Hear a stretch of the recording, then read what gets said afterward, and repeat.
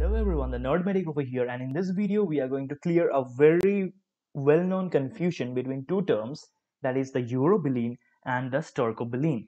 So let's get going. So for that we have to understand from the concept of bilirubin metabolism. Now when bilirubin gets metabolized in the liver and gets conjugated to form bilirubin biglucuronide and diglucuronide, what happens is that they are secreted through or excreted through the biliary system.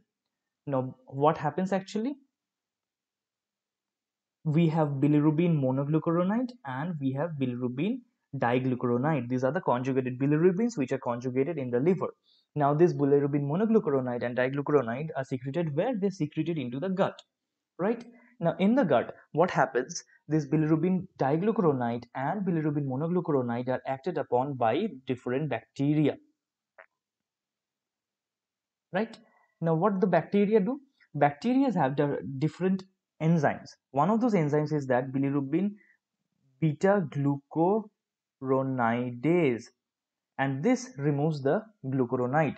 And what happens? Basically they release bilirubin out of them. The beta glucuronidase removes the glucuronide and convert bilirubin diglucuronidase and monoglucuronidase into bilirubin. Now this bilirubin is again acted upon by certain reductases of the bacterial origin,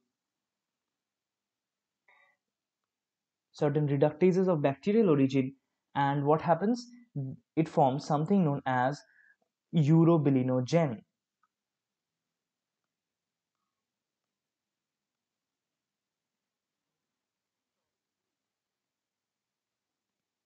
Right?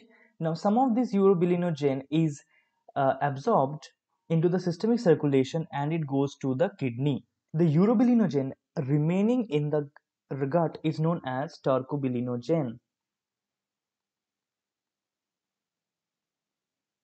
This is nothing but the fecal urobillinogen. Now this fecal urobillinogen, which is also known as stercobillinogen, is acted upon by certain oxidases of bacterial origin and form something known as stercobillin. And this stercobillin molecule that is thus formed is excreted with the excreta through anus, right? And the urobillinogen which goes into the kidney, that urobillinogen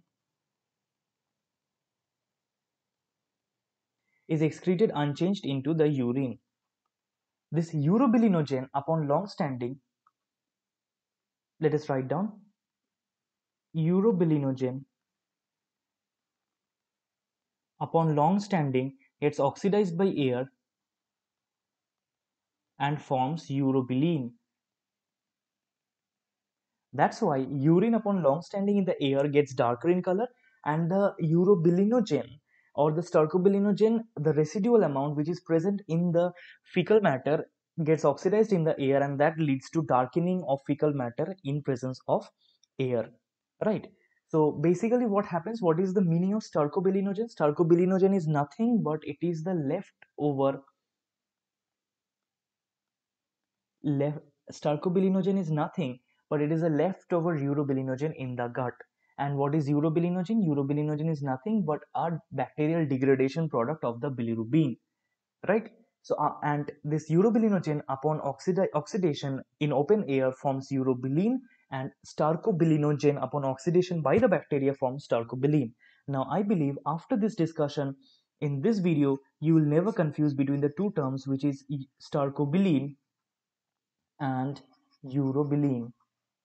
So this is the idea of this entire video.